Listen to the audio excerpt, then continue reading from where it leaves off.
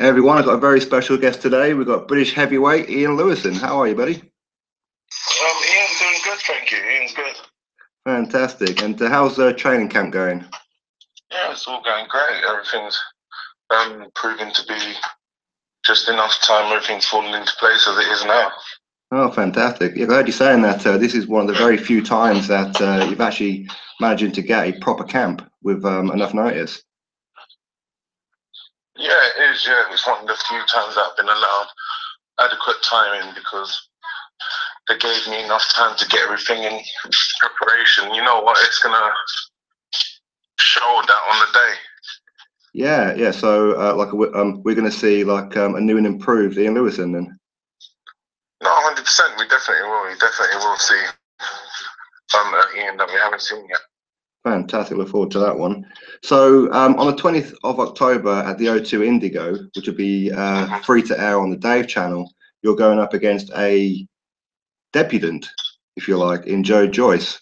How do you prepare for someone like a debutant? No, but truth is, you don't just say to yourself, oh, you're preparing for a debutee. You just prepare for a fighter, regardless of how many he's had. But the fact is, he's had vast amateur experience, so that in itself means that he is very experienced. Yeah, that is true. He has had a very, very good amateur experience. I mean, how do you rate him?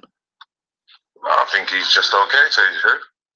Yeah, I mean, because he seems like the kind of fighter that you like, because you do like to fight, you like to brawl, and he's one of those guys who does like to come forward. Yeah, I love tall guys. I love tall, big guys. They're perfect for my style. Or I think that he's going to be perfect for me. Yeah, I see. He's very tall. How tall is he? What, is he like 6'6" or something like that? I think he's 6'5", going on 6'6", yeah. Yeah, exactly. He's a big lad. And with Dave Allen, he said that your fight with Joe Joyce is a more suitable fight for the British heavyweight than it is for Cornish and Sexton. How do you feel about that? Yeah, I reckon definitely 100% it is, because I reckon the Sexton and the Cornish one, to be fair, the two of them have been inactive, and who they have fought, it's like nowhere near title level. So for it to be for the title, I think is a bit mad. Yeah, definitely. And obviously, Dave, he's got his fight up against Lemroy Thomas in a rematch for the Commonwealth. Would you be targeting the winner of that fight or Cornish Sexton? No, 100%. I'll go whichever route presents itself personally. Dave Allen is a fight that kind of almost happened on two separate occasions, but it never did. Yeah. But if that fight presents itself again in the future, and obviously, yeah, it's a fight that I would take and I would like to. Yeah, I think from a British fan's point of view, that would be a great fight, one that most people would tune in for. Yeah, it would be. Yeah, I reckon it would be an entertaining fight. Yeah, definitely. But of course, with you beating Joe Joyce, obviously you're going to upset David Haye, if you like, because that's almost like his golden ticket to promoting. Maybe he's going to call you out after Tony Bellew, should he get past Tony Bellew. Yeah, but that's the thing, isn't it? It's just like with anything in life, and if you play on the stock market, there's a risk that your stocks can go down as well as up, and that's the same thing like in this game. He's made an investment in the guy, but it's not guaranteed, and then on the 20th we will see if he gets a return on his investment. Yeah, that's right. I mean, do you think maybe that they're putting too much faith in him to put him in straight away with like somebody as good and as seasoned as what you are? All I'm saying is that he's going to find out come the 20th that it isn't like the amateurs where he's going to let them start at the level which he left there at. Yeah. Oh, yeah, absolutely. And obviously, like one of your pals, your stable mates, if that's fair to say, Derek Chisora won the weekend. Yeah, he did. Yeah, we trained under the same trainer. Yeah, he won. And over the weekend. Yeah, that's it. And he's got a European title fight against Ajit Kabiel coming up. And how do you see that one going? Do you know? To be fair, I've never seen that guy fight. Have you seen him fight? No, never. I've never seen him before. No, I think he's undefeated as far as I'm aware. And but I think that Derek Chisora, he's obviously been around long enough, been in with some good enough opponents to not have any kind of surprises, if you like.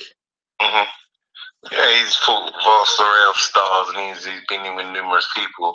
So I think, yeah, come the day when he fights in November, I think he definitely will be up for the task.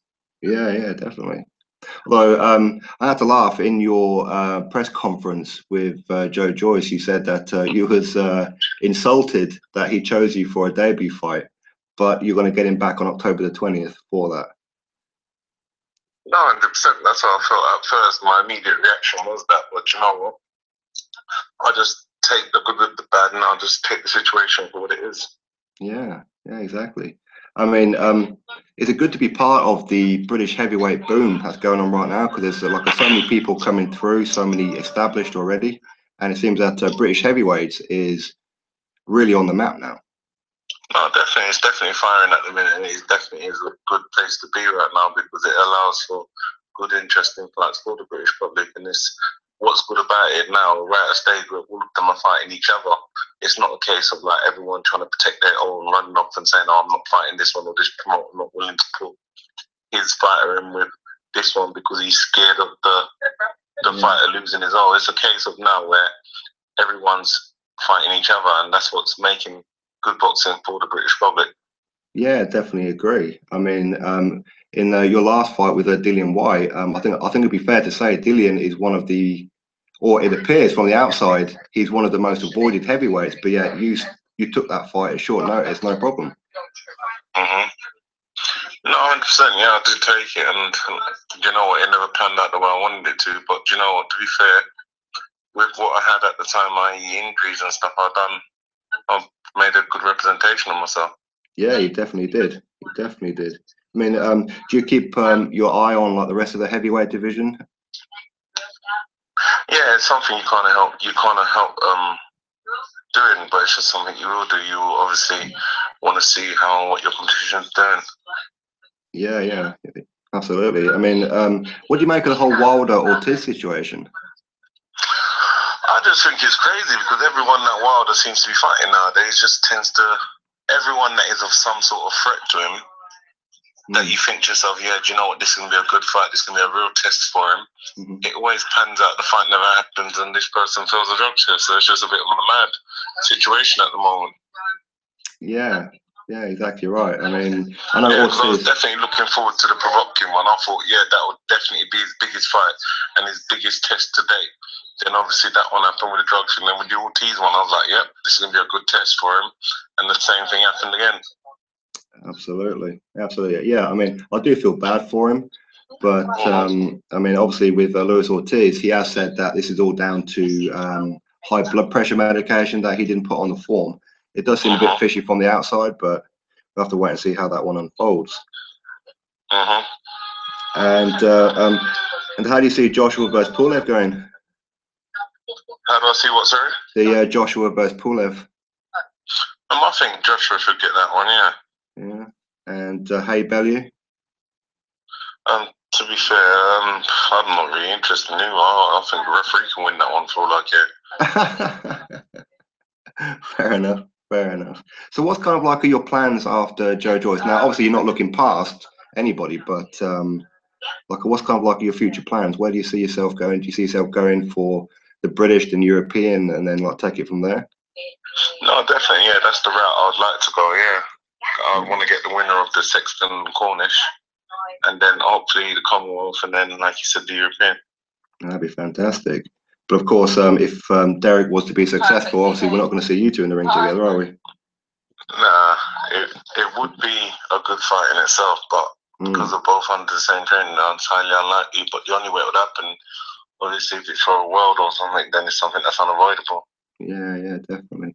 So, I mean, obviously your fight with Joe Joyce, like I said, it's just 2.5 weeks away now. Yeah. So you've had like plenty of time, and it's going to be a good fight. I think a lot of us can agree on that one. It's obviously because we don't know too much about Joe Joyce as a pro. Obviously, we don't quite know how to gauge him. But I think it's a fight that we're all looking forward to, and it's good for the fans because, like I said, it's free on TV, which is quite rare. Yeah, no, it definitely is. So it's going to be a good fight for people to watch, which will be on, like you said, on terrestrial telly. So yeah, exactly. Anyone who's interested can watch. Yeah, exactly right. Exactly right.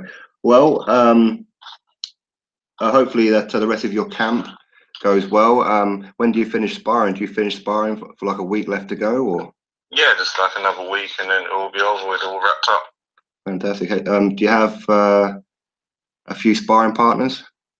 No, there are a few. Yeah, there's definitely a few people that I'm using, a variation of styles, and it's like people I'm using to help get me to prepare for this. Yeah. Brilliant, brilliant.